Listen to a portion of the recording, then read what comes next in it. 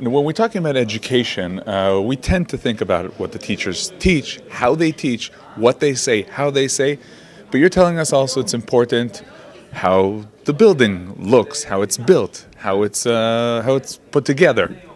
Yeah, it's very important. The building is very important because the building actually sends a very strong message about what we believe education is. And the buildings traditionally have said that education is something that happens when a group of students sit and listen to a teacher transfer information to them. But information is no longer available only from a teacher. It's available, as Professor Richard Elmore says, it has escaped the boundaries of the school building. So the traditional model where children are treated like parts in a factory doesn't work anymore, because they don't need to come to school for information. So the building needs to look different to reflect today's teaching and learning needs. So as a result, what can you tell us the first tips in the building and designing the new schools?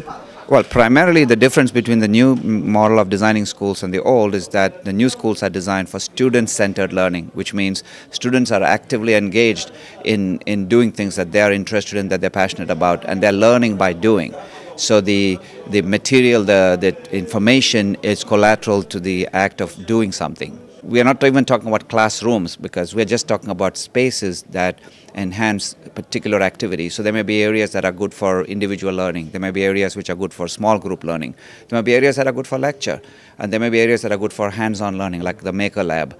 And there might be areas for outdoor learning as well. So what we're saying is that depending on the kind of learning, the space is designed to suit that particular type of learning. The basic fundamental model of schooling that Israel is following now was designed in the United States and in the UK somewhere between 1875 and 1925. So the education model and the school building in particular is at least 100 years out of date.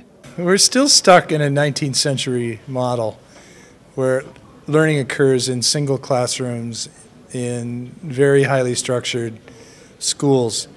I think where we're meeting Gogya here is designed to communicate what the future of learning might look like. It's a more open structure. It's a structure that's amenable to many, many different types of learning.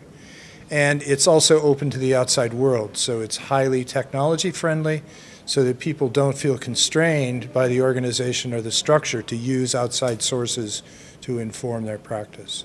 And this could also teach us how regular schools could look, not only schools where teachers learn? We invest massive resources every year in replacing obsolete structures. What we need to do is to redirect that money away from replacing obsolete structures and into designing and building new structures that accommodate different kinds of learning. The place we are in right now was designed for teachers, and our philosophy was that how do you expect teachers to teach differently if we don't teach them differently? So the area in which the way in which teachers learn has to mirror in the way in which they expect students to learn. So they have to be much more interactive and take more control of their own learning rather than sit and wait for someone to lecture to them.